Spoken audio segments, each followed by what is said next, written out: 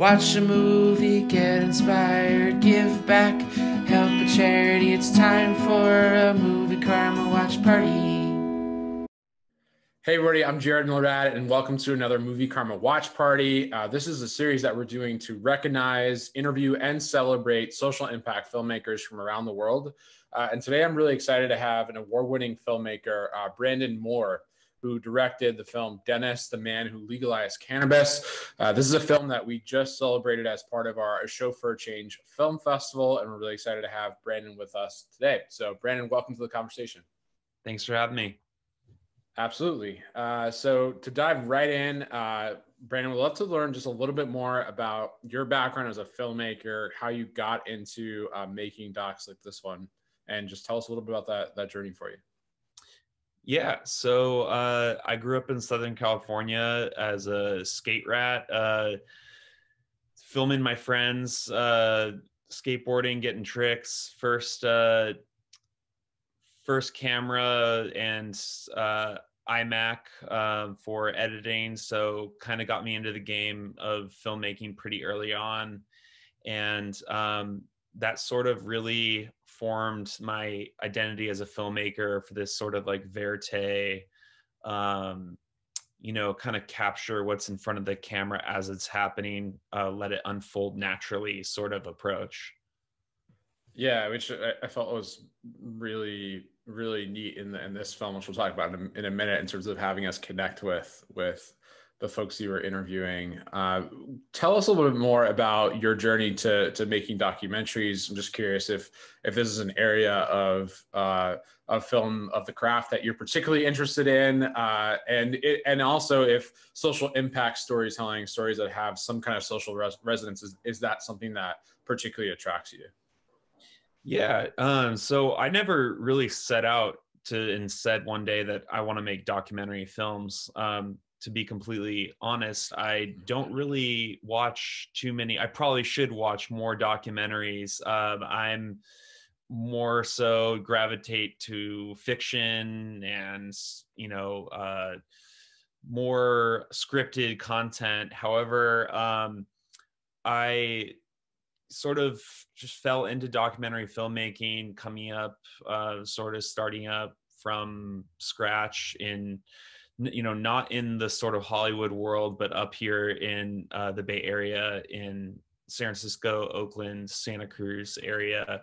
I've lived in all three at some point in the last 15, 20 years. And it, came down to, how do I make a living doing this thing, making films, and ended up, partnering with, startups, small companies, small businesses, and really where we found a niche was real people storytelling, finding, whether it's like testimonials or people that are, representing these brands or businesses. We want to be truthful to the people and to their stories. So, it's kind of just come naturally. And sorry, what was the last part of that question? Yeah, no worries. I was asking about the social impact part of your storytelling. I felt like that was a key part of this film, which we'll talk about. Is that something that attracts you to the stories you tell? Absolutely. I think if there's like it can't be overstated enough, the power of film and what you can accomplish with film when it comes to social change. And that was a huge motivator for myself to pursue this project, Dennis. It's just an incredible story. Just even on paper, it just jumps out at you.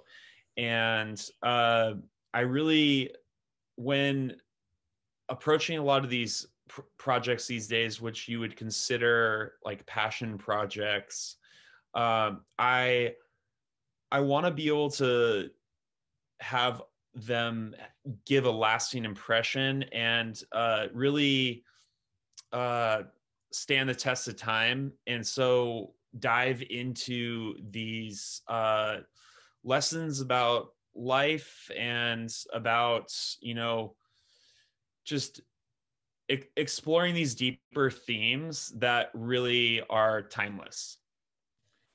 Yeah, which I think this film does really well. On that point, could you tell us a little bit, Brandon, about Dennis and about this story, for folks who haven't seen the film yet? It's a short documentary, and we'll talk in more detail in a second. But if you could just give us an encapsulation of who Dennis was and how you were drawn to this story. Yeah, so Dennis Peron, it was many things. He was a veteran, a gay man, a social activist. He was an extremely caring person.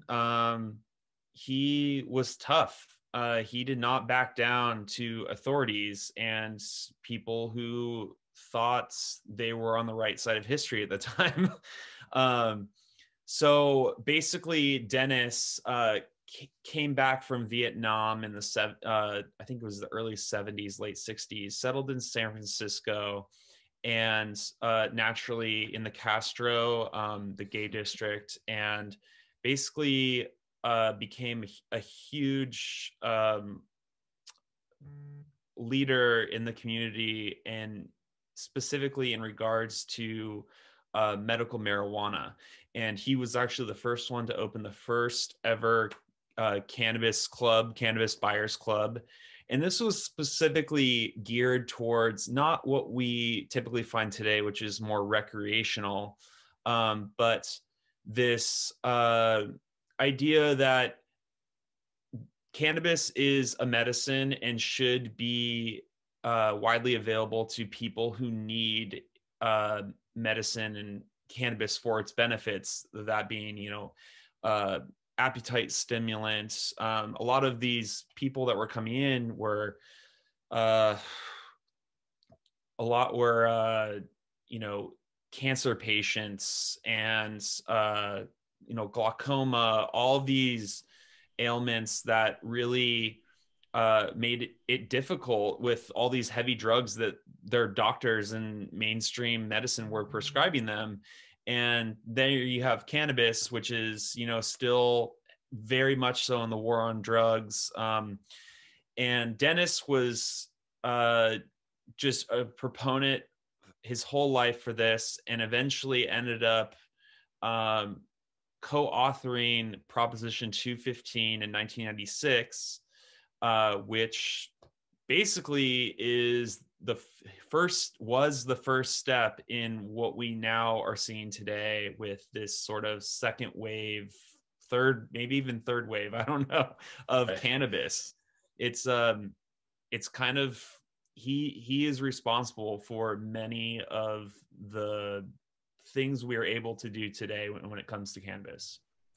Yeah, it's really an extraordinary story. And I was struck by, I mean, you touched on this just now, but just the courage that Dennis had, not only, as you said, as an activist, as a veteran, but also as a gay man, an out gay man at the time when, you know, LGBTQ folks were discounted and discarded, literally.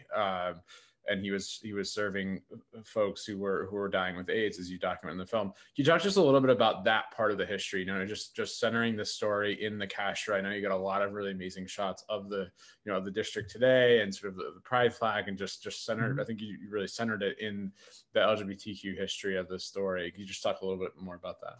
Yeah, that's actually something I was going to touch upon. You know, it started with cancer patients, and basically it was sort of like a really terrible thing had to happen for something really good to happen. So you have the AIDS epidemic coming, really starting to heat up in the late 80s, early 90s. Dennis lost a lot of really close friends and amazing people that were all part of this movement. And basically the clubs were there to support these people that were had this chronic wasting syndrome, all of these things from these terrible, there was no drug at a time in the early 90s. There were no drugs for HIV or AIDS at that time. So people were scrambling to figure out, how am I going to live?